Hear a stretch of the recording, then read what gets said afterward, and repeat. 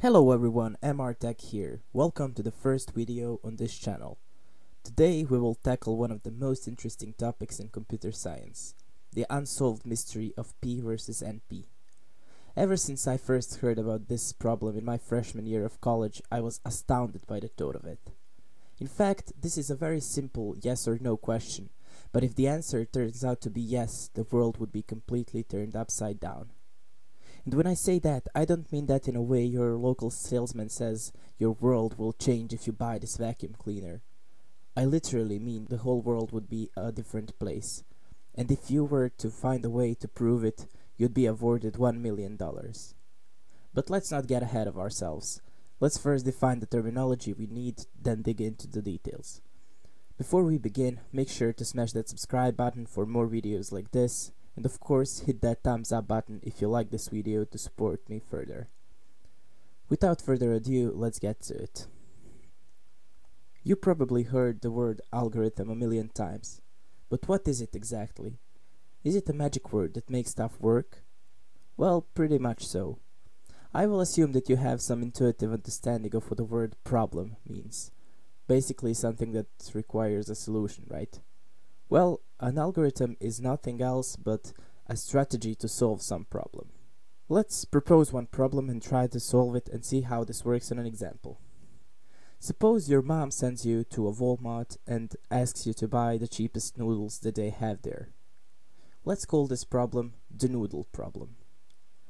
We go to the store and now we can consider two possible strategies to solve this problem and to come home and make our mom happy. First strategy would be to pull out all the noodles they have in the store, put them on table and sort them by price, and then just take the first noodle in this list. Hopefully you do realize that this is a bit of an overkill, but hey, it is still a valid strategy, or we could say a correct algorithm. Let's proceed to the second strategy. We can simply go through the noodles and always remember what is the cheapest package of noodles we have seen so far, and when we reach the end, just go back to this one. This is a much simpler way and more efficient, but it is still a completely valid strategy to solve the same problem. Let's talk about problem reduction now. To understand what it means to reduce a problem, let's play this game. It's a simple two-player game. We are given a set of numbers 0, 1, and 2. Each player selects one number from that list. The goal is to select higher number than your opponent. There is a catch, however. You can't just keep selecting 2 and always win. If you select 2 and your opponent selects 0, he wins, no matter what. If you select the same number, you just repeat the game. Well, this game probably seems boring at the moment, but let me ask you this. Does it sound familiar? How about if we change the names of our numbers? Let's call 0 rock, 1 shall be paper, and 2 will be scissors. You can notice that this game is completely the same as rock, paper, scissors. And this renaming of our numbers is called reduction of the problem.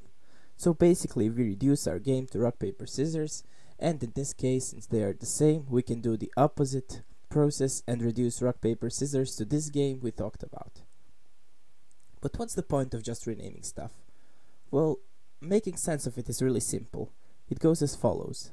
If we can reduce one problem to another, and we know how to solve the initial problem, the new problem is also solved in a way.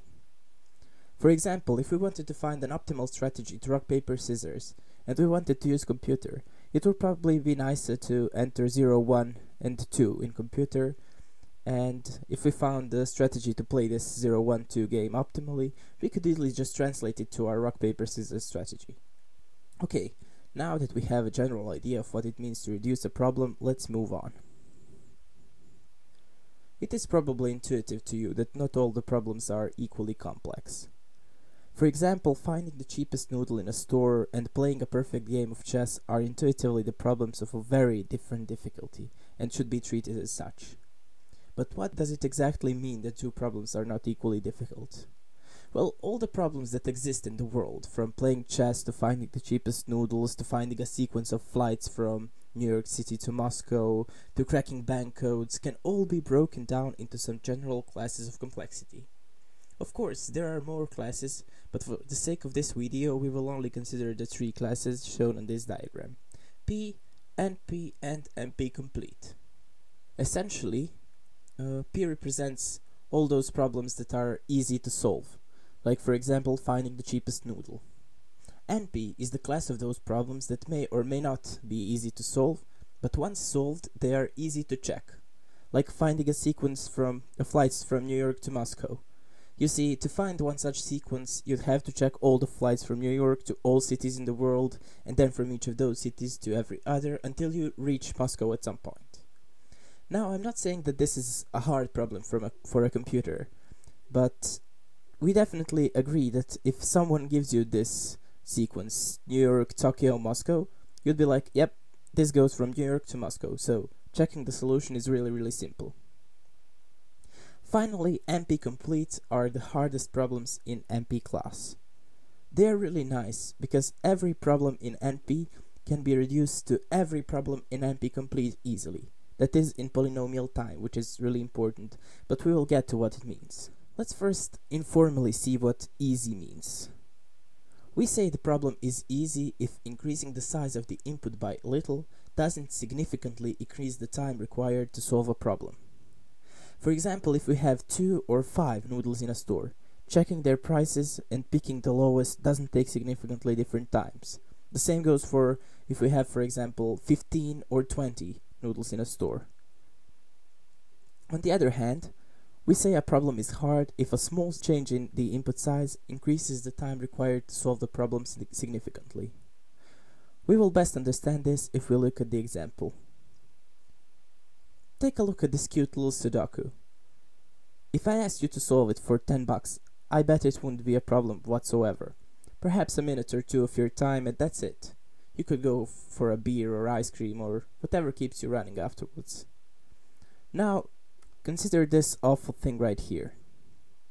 What if I asked you to solve this for 10 bucks? Yeah, you'd probably tell me to go duck myself and yeah, that's the correct answer. This thing would really take a long time to solve. But if the size of each block is an input, the difference in input size from the left to the right is only the difference of 2 to 5. Now, let's look at the actual solution of this bad boy on the right. Now, if someone offered you 10 bucks to check this solution, it might be worth your time. All you'd have to do is check each row, each column, and each block once, and just see if all numbers, or in this case letters, are there. Easy money, right? Indeed, Sudoku is an example of an NP problem. In fact, it is among the hardest NP problems, if you remember the term NP complete. But we will return to that in a minute. Let's first formally define the terms easy and hard problems. We say a problem is easy if there exists an algorithm that solves it in polynomial time, which we will explain what means in a second. On the other hand, a problem is hard if the best known algorithm solves the problem in exponential time. Now let's explain what those words actually mean. A polynomial is any mathematical expression that has a variable in a basis and constant in an exponent, for example n squared. Now, to fully define a polynomial, we must add one more condition. That is, sum of two polynomials is still a polynomial. So, for example, n to the 7th plus 3n squared is a polynomial. Since n squared is a polynomial, n squared plus n squared plus n squared is still a polynomial, and n to the 7th is polynomial, and if we sum all that, we just get a polynomial. Exponential is a mathematical expression where the variable is in the exponent, for example 2 to the power of n.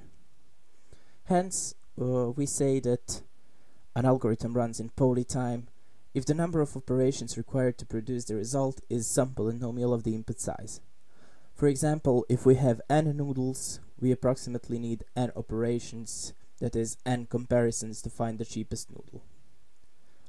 For the exponential time algorithms, we can't actually find a polynomial describing the number of operations even closely, provided the size of the input can grow pretty much indefinitely. All this talk and throwing around some fancy terms, blah blah blah, but what is the big deal here? What is it that makes this one of the greatest unsolved mysteries? Let's run some experiment.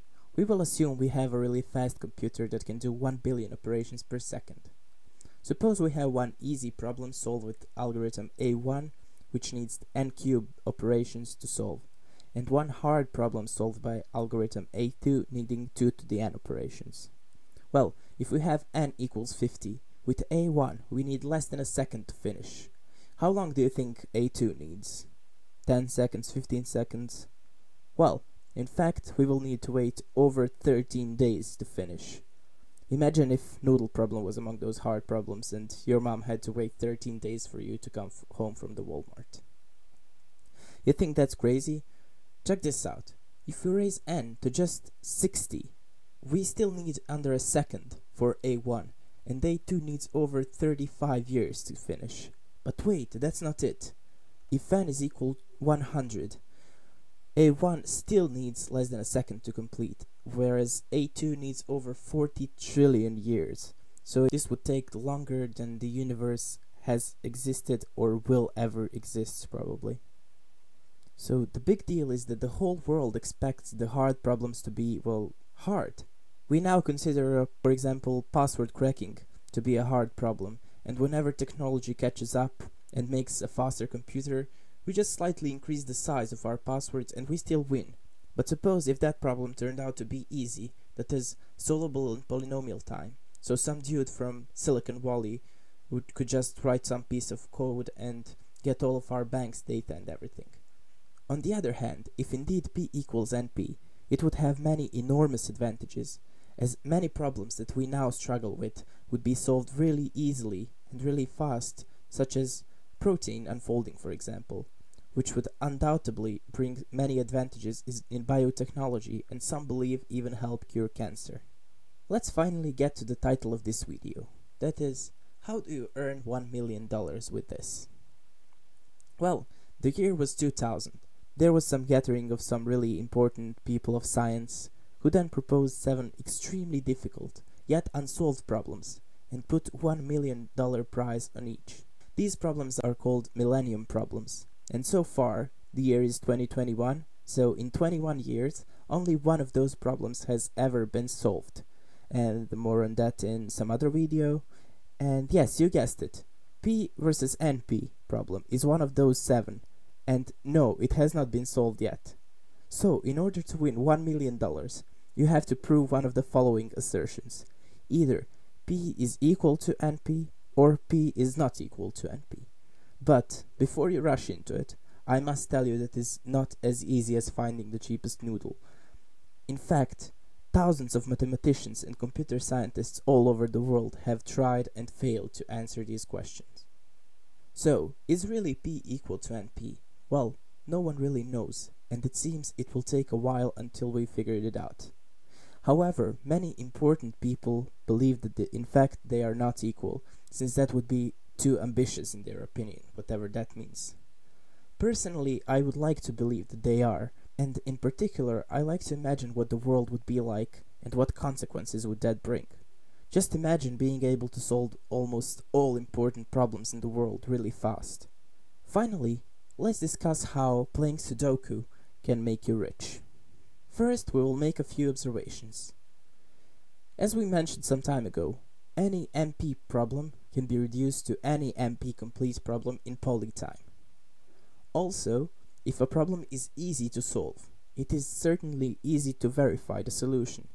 Hence, every problem in P is also in NP. Since the sum of two polynomials is a polynomial by definition, combining those observations above, we can conclude that if we could solve at least one NP complete problem in poly time, we could reduce any other NP problem to that in poly time, and then just solve this NP complete problem in poly time. Hence, every NP problem is P problem. Since also every P problem is in NP, we could conclude that P is equal to NP. Okay, I threw around many terms and I know this sounds a bit confusing, but let's wrap it up. If at least one NP complete problem could be solved in polynomial time, we would be done, since definitely P would be equal to NP in that case. To end this video, there is a little strategy on how to become rich by playing Sudoku really well. Thank you for watching. Make sure you hit that subscribe button for more videos like this one. If you liked it, please hit the thumbs up. It would really mean a lot to me. Stay safe and see you next time.